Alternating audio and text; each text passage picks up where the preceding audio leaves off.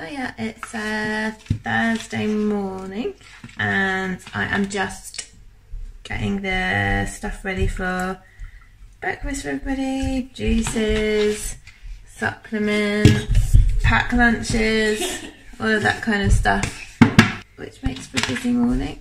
So I just thought I'd check in. I didn't film anything yesterday because I had a really busy day at work, and then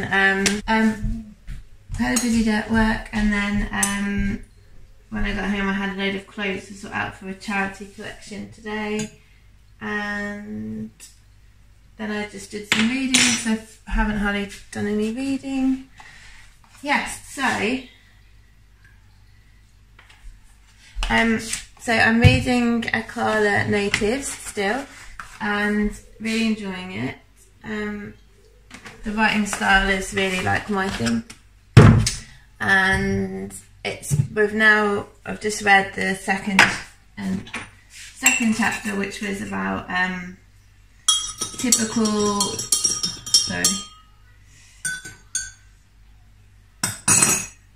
it was about the sort of the weak racist arguments that people put towards him in the past, you know, all of the kind of you're anti-British, why don't you go back to where you came from, you've just got a chip on his shoulder, don't play the race card, all those kind of arguments that he keeps hearing, and sort of his response to those.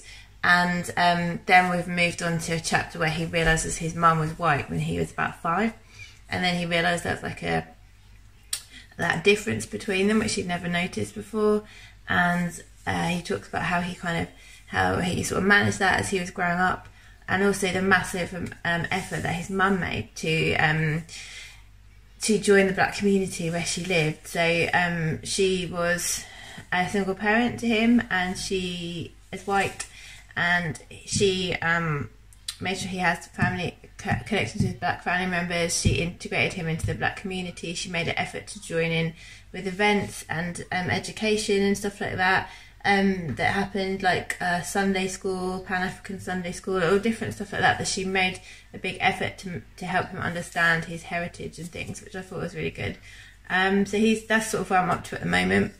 And today's my half day at work, thank goodness. Work's been really busy. Yes, and I can start the weekend. I'm really looking forward to that.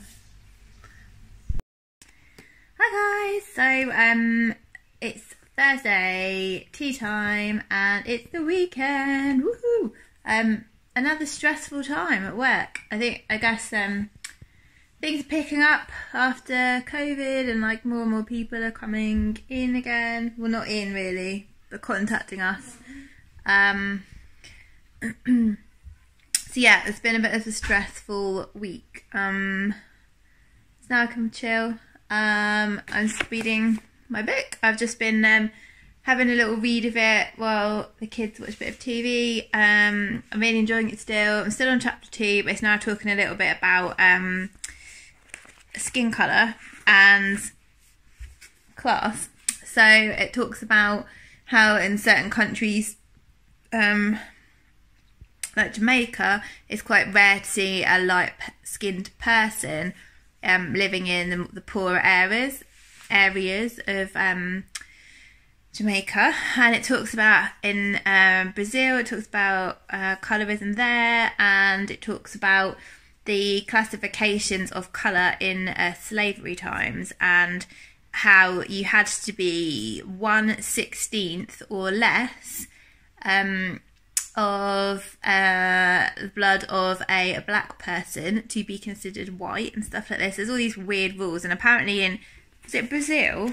Yeah, in Brazil there were 500 different labels for different colour skin.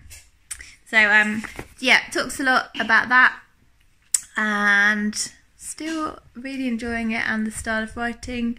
So I've got to go and bath the kids, put them to bed and everything now, and then I'll get back to reading.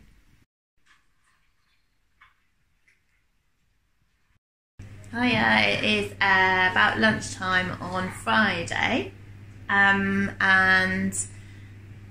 I've been for my run. Thinking, oh, wet hair.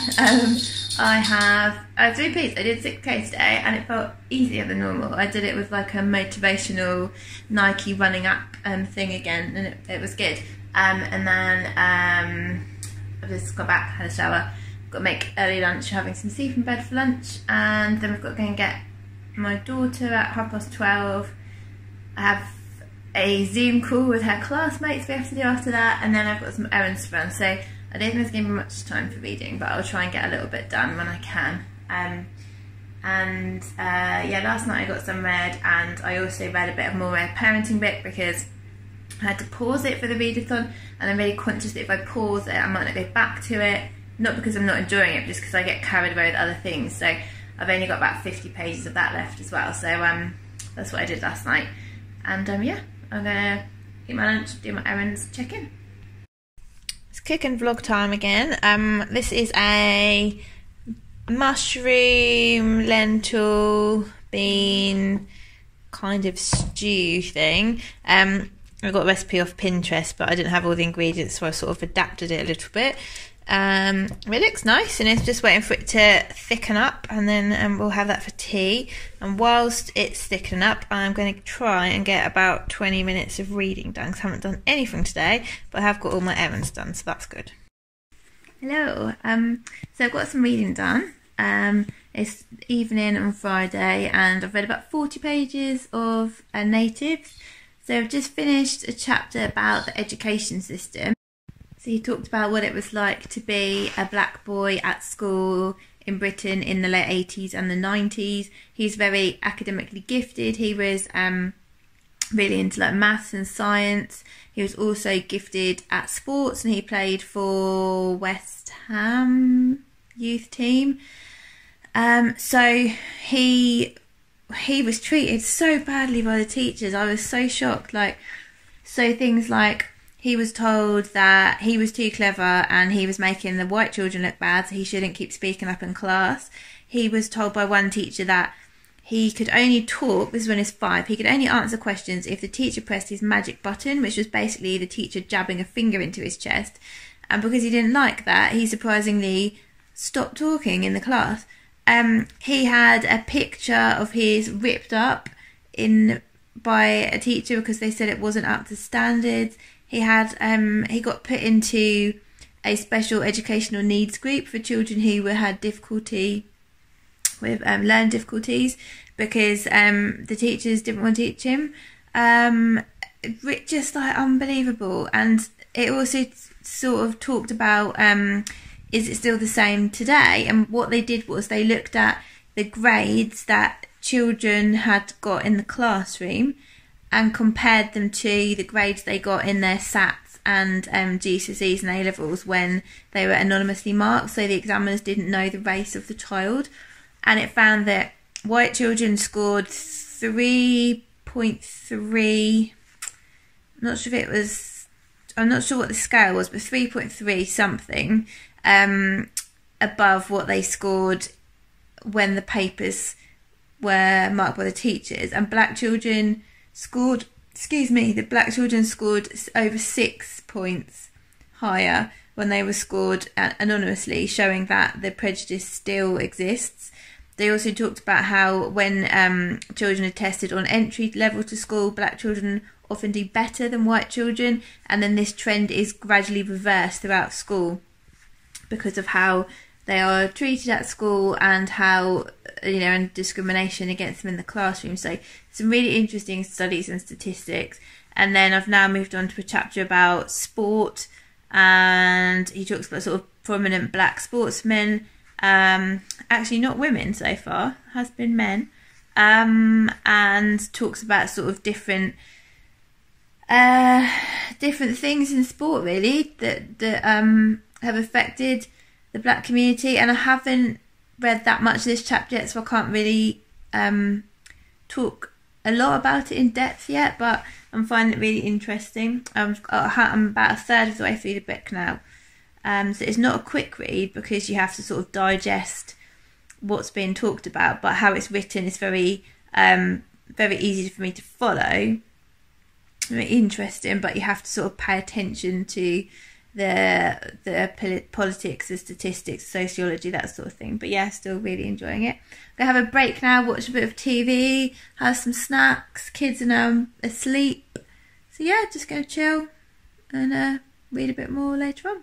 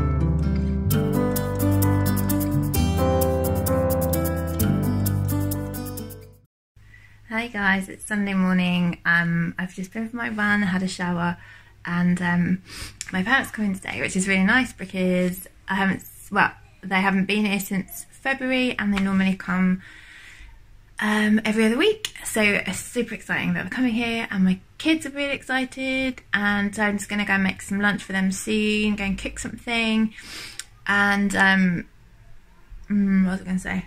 Oh yeah, reading. So I read yesterday, I started Fearne Cotton's book Happy, which is my art prompt. I can't take this around with me because it's a really big hardback, and so I thought I'd read it over the weekend because I can't carry it around with me. So yeah, so I only read a tiny bit of natives last night, but I was really enjoying that's my chair thought. I'm really enjoying Happy. It's yeah, a really good book so far. It's a mix of practical exercises and playlists and all different stuff like that, which is fun. I got yeah, and that helped me to do some art yesterday. So anyway, I'm gonna go and make some food now, and I will check in later. Bye.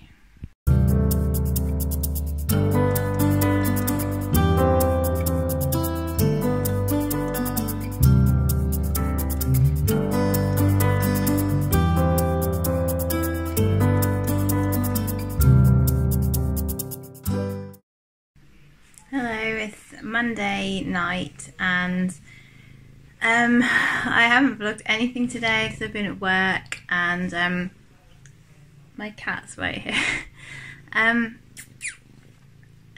Yeah, I haven't read anything. I read a little bit last night, not very much, and then I haven't read anything today, obviously, because I've been at work all day.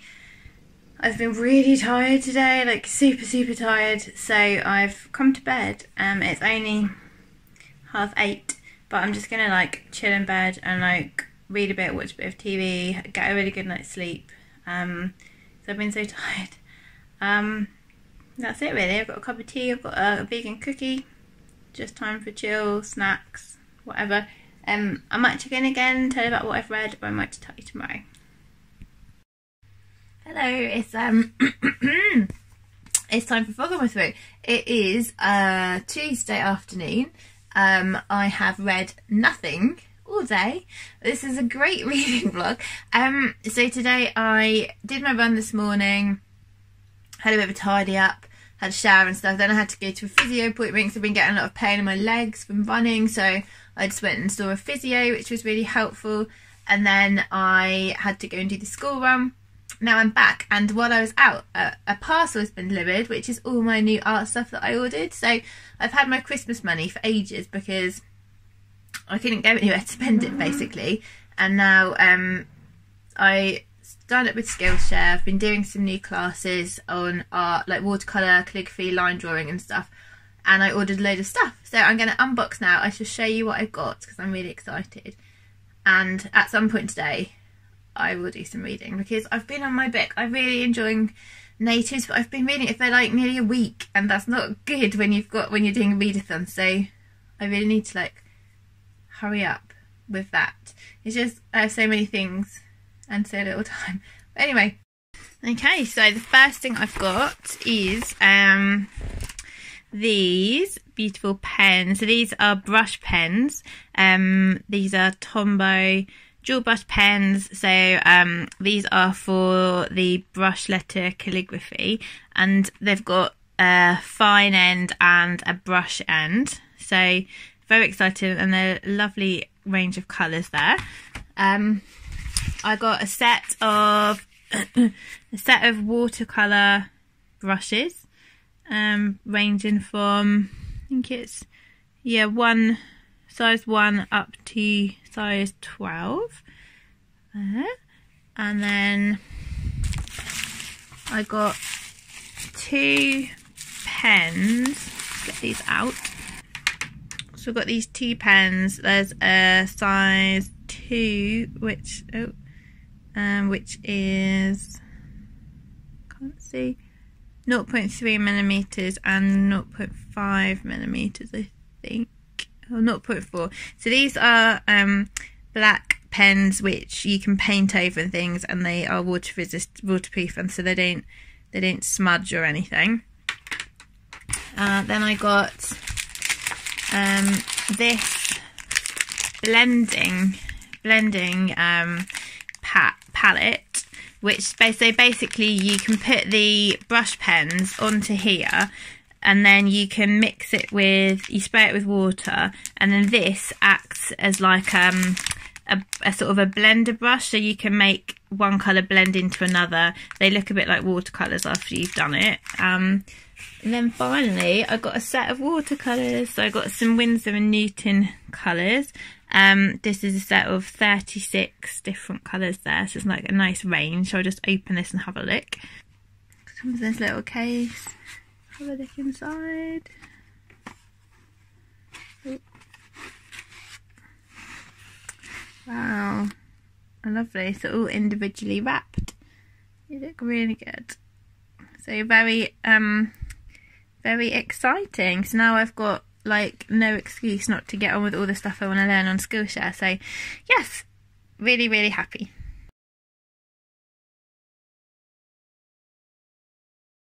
Hi guys, it's the end of the day on Tuesday now, and I've done some reading finally. I just finished a chapter on British Empire and slavery in natives, and now it's moving on to Scotland and Jamaica is the next chapter, which I think the one about British Empire was really interesting. It was about sort of the real history of the British Empire's part in mainly in abolition, and how what we're told in the education system and just generally to the public is a load of crap basically, and it's not really how it happened, and how sort of, you know, single white men like William Wilberforce are sort of credited for the whole of the abolition movement. And it talked about Haiti and the successful rebellion in Haiti, and how, you know, massive hypocrisy was had by